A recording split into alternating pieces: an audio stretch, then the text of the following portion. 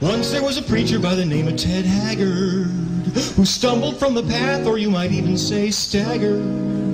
He was 1 in a million, or more aptly 1 in 10. Some folks say he put the men in amen. He preached the gospel message of intolerance and self-loathing, and traveled on his wayward way betraying his betrothing. He was the soul of piety and no one doubted him, until he hired a gigolo and used a pseudonym. So he humbly went to counseling, and then 3 weeks later he's born again, because Ted Haggard is completely heterosexual. Ted Haggard is completely heterosexual. Hello everybody, welcome to the Atheist Experience. We are live. It is Sunday, June 1st, 2008.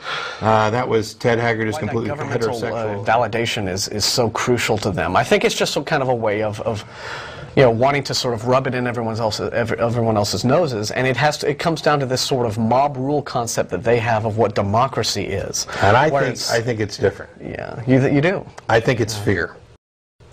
I think that among the bulk of, especially, and I don't want to just label it Christians, but let's face it, we live in the United States, we're 75–80% Christian. The people who are doing these things are the Christians. So, it's the Christians that want God on our money and God up all over the place. I think it's fear-based. I think that they've noticed that, well, first of all, they have delusions and misperceptions about what this country was founded on. Well, sure. We've gone through the myth of a Christian nation about 1 billion times on the show. And again, it's the whole mob rule concept of what they think democracy means, where it's, well, if the majority wants it, then that's the way it is. It's like, no.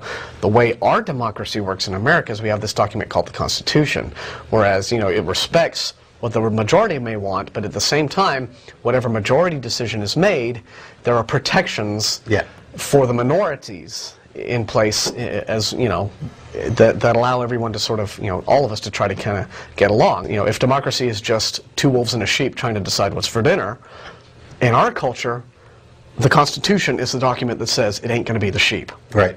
Everybody gets to vote, but you can't, you know, no matter how the vote comes out, the sheep doesn't get eaten. And that is something that the conservative Christians don't really seem to grok, you know, this whole idea of, well, you know, we're the majority, and so, you know, you just need to kind of, you know, be tolerant of us. That's the funny thing, is that they think that it's intolerance towards them. Right. But at the same time, they want to be the majority.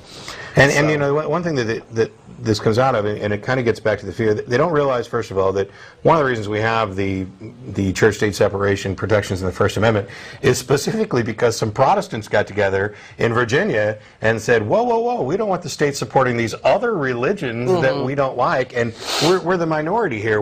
We need something that's going to protect our rights, so let's just make sure that the religion stays out of the church stays out of the...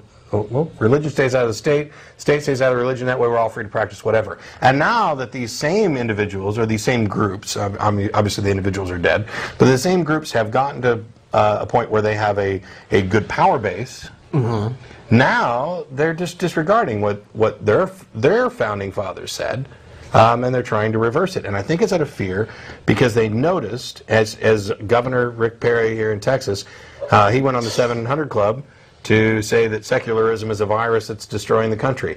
And this type of message has been beaten into the head of some extreme right Christian conservatives who, rather than investigating or knowing anything about history or what's really going on, think, oh my gosh, the atheists are kind of, you know, they took the warpath. They took prayer out of school. No, they didn't.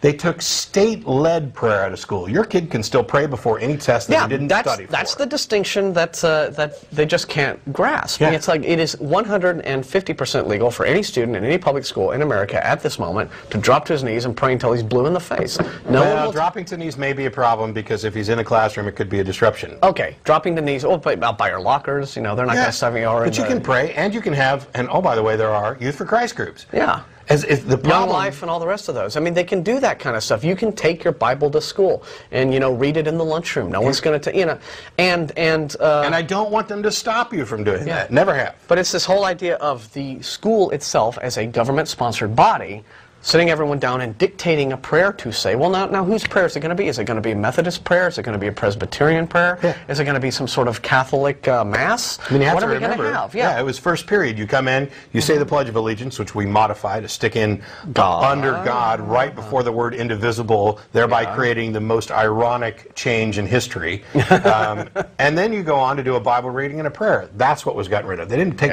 God out of school. They didn't take prayer out of school. And as I mentioned today during the lecture, I'm actually an advocate of comparative religion courses, Bibles, literature courses, all of these other electives that allow kids to learn about culture. And but then, you know, how in the hell in this culture are you going to get any of those kinds of elective courses that aren't coming with prepackaged with some sort of you know, ideological agenda behind them? Easy.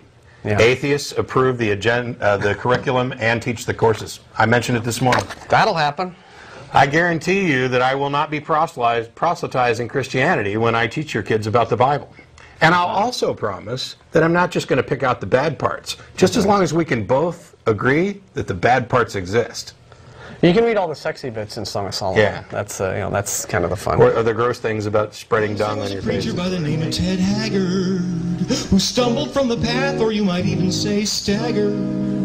He was 1 in a million, or more aptly 1 in 10.